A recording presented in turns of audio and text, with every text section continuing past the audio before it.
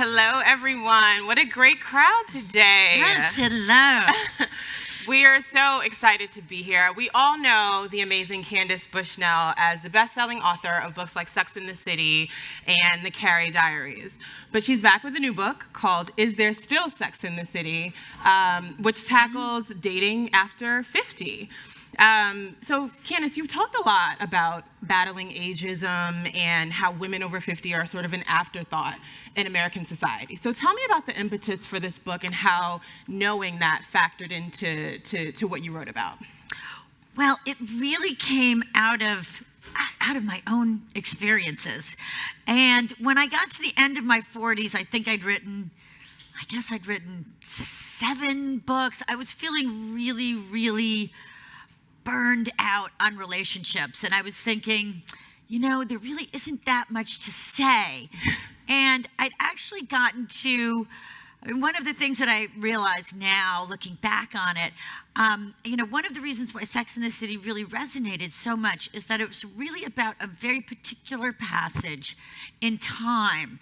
And when I started writing Sex and the City, this passage of time, women being single and childless in their 30s, was really considered actually a bit shocking. It was not accepted, you know, and there was this idea that these women must have really done something wrong because they were still single. And for me, it was really almost like an anthropological thing. Why are there all these great 30-something single women and really no great guys to marry them? And it ended up becoming really a passage in time between when you were traditionally leave your parents' house, which is what people did for, you know, probably, we don't even know how long. You know, you went, if you were a woman, you went from your parents' house to a marriage home. And what we've had now, literally in the last 50 years, is a new passage where women are allowed to go to college, go out into the world, have a career, have a shot at capturing the income stream. And that is the Sex and the City years. And it could be, you know, anywhere after college until you settle down into what I call the reproductive lifestyle. And this is really where a lot of people feel like they find their happily ever after, you know, like the characters on Sex and the City. And in my real life, you know, all of my many Sex and the City friends who I had during my Sex and the City passage, like me, they all ended up getting married and, you know, or finding partners. Many had children. And so basically they found their version of a happily ever after. And, you know, certainly as a woman, like for us, that's pretty much when it ends. Like after that, nothing really worthwhile at all is supposed to happen to you, except you're supposed to fade away. And indeed, in the past, 50-something, it was really the beginning of retirement, of slowing down, and people really did not expect 50-something women to do, you didn't do much of anything. You know, maybe you worked a little bit less, you maybe played golf a little more, you were a grandma, you let your hair go gray, you wore sensible shoes, you wore like beige clothes, because like who cares, right? And it was fine, but that is not what pretty much any 50-something woman's life looks like today. And so it was really inspired by what happened to me, which was that I got divorced in my early 50s. And I found, wait, once again, I'm single. And in a lot of different ways, I have to start all over again. And at first I thought I was the only person in the situation, and I was kind of, you know, there's a bit of shame that comes from getting divorced. I mean, it really is true that all of the married couples, they don't invite you. You don't fit in. And there was a lot of judgment. You know, I heard a lot of whispering, you know, these single women over 50. And I was like, wait, I think I've heard something like that before, except they were saying the single women over 30. And I realized that this, you know, seemed to once again be, you know, really a new passage. And, you know, sort of tagging off of what Arthur was talking about, you know, in your 50s, it's not just that you have to start over. You, especially if you're a woman, you have to start over in different circumstances.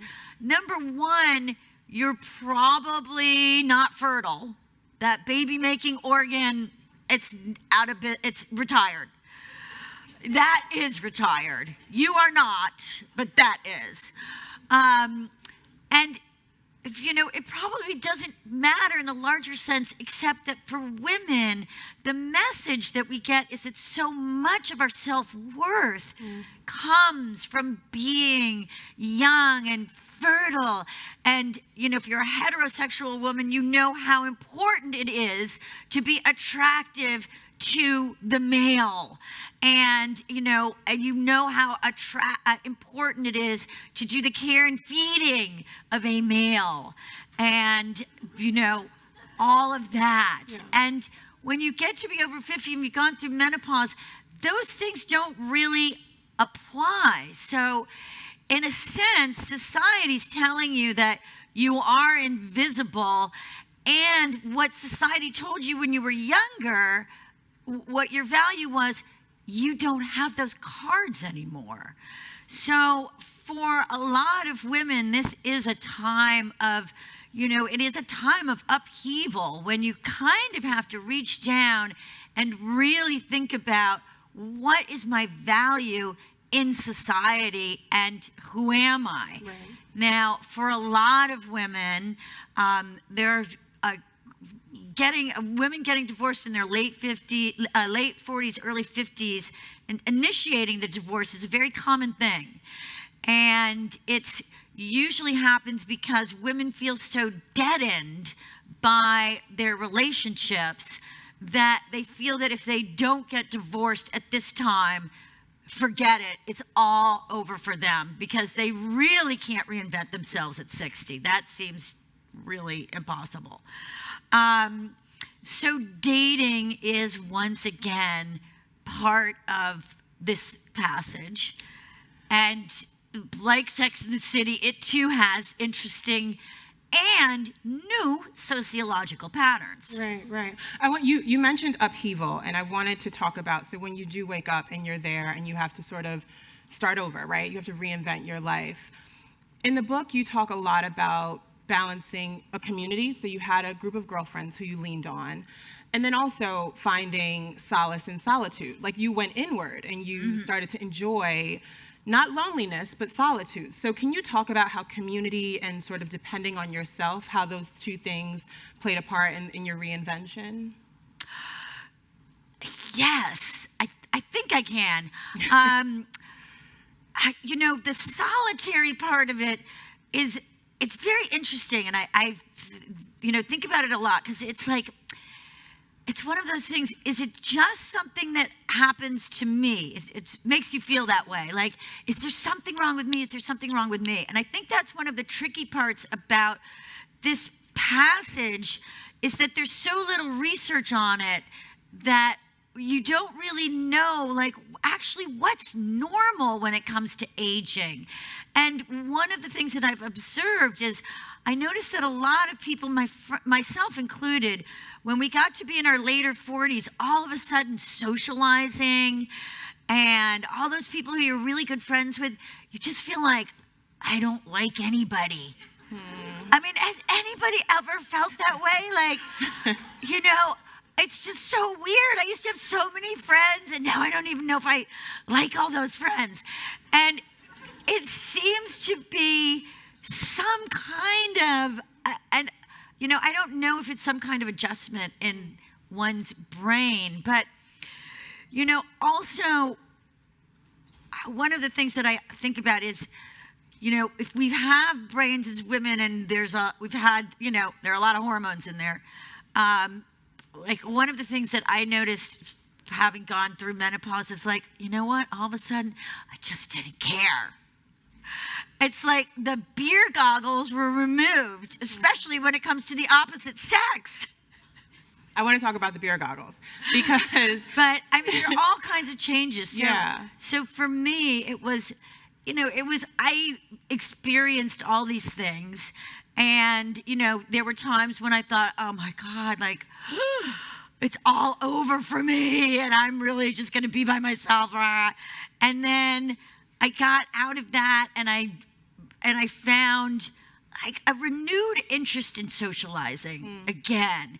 But I will say that that's definitely one of the dangers of this time, I think certainly for women, because if you do end up getting divorced, and like Arthur said, you know, a lot of people do end up moving at this time because you're downsizing or you're changing, you're looking to the future, you know, you may lose a parent. So you have a lot of, they are actually life-altering stressors that happen all at once. And I have had friends who they've gone to bed and they've pulled the covers over their head and they have stayed in that bed for a little bit too long. So that's one of the real dangers, I think, and where friendship is so important. Like you gotta look out for your friends. Right, right. You mentioned beer goggles and sort of having this, I guess, new sense of the way things are and the way things you want them to be with regard to men and friendship. So what are those things that maybe you were looking for in your 20s or 30s or 40s that now at your age you're just kind of like, those things aren't important. This is what I look for in a partner. This is what I look for in friendship. You know, I do think, I mean, like, you know, one of the things that also is a factor is, you know, men should change as well because they lose their hormones too. They go down a lot. The difference is that, you know, men have about 77 products to deal with, you know, aging issues like low T or erectile dysfunction, and women literally have maybe 3. So there is a sexist difference there. But, you know, one thing is you're not looking to reproduce, okay? If I see... I'm sorry, but if I see a 55-year-old guy, I'm not thinking, dude, I want to have a baby with you. And, you know, who I want to have a baby with is probably, honestly, I have different standards for that than, you know, somebody who, hey, I want to hang out with and I want to have a good time with. I think that people are looking, you know, a lot of people, they're not looking for excitement, you know? You're not looking for like, oh, I'm not looking for that, you know, crazy person who's always got a problem. It's like, I got enough problems, okay? I'm looking for a problem solver as a partner, not a problem maker, a problem solver. And, you know, empathy, somebody who's nice and like somebody who really kind of gets it, those things are important. And they're things that women feel like when they were in a relationship, you know, you give up a lot of things when you're in a relationship for a variety of reasons, usually for the good of the relationship and the good of the children. And, you know, so when women get free of that, you know, a lot of them are like, I'm not putting up with that attitude. You know, I'm not putting up with somebody who doesn't lift a finger. I'm not, you know, and for some women, the answer is, you know what? I've been caretaking other people my entire life. Hallelujah, I'm free. And I am not going to caretake anyone. So, you know, there's also a group of women who, they did relationships. They don't want to do them anymore. They've got other things that they want to work on. Got it. We have about 5 more minutes, so I'm going to open it to questions now. We have a couple that are coming up on the board. Well, in the meantime, while we wait for that, so you've made a point to be like, to say that Is There Still Sex in the City, which is being made into a TV series, is not going to be a remake of Sex in the City. So no, talk to us a bit about the series. Yes, talk about that. It's totally different characters, which gives us so much more flexibility. The thing is, the Sex in the City characters, I mean, you know, think of where they've been. You know, they were in New York, then they ended up like on camels, and then Carrie's in a beer commercial. So until someone can explain to me how Carrie Bradshaw ended up in a beer commercial, no. There's too much stuff to bring them into, you know, a totally different narrative. Right. It just makes no sense. And I've really just started working on it. So we're at the very beginning when we would, you know, where you just sit down and you work out like who all the characters are, where they are, and all that. Okay, gotcha. Okay, so we have a question now from Anonymous.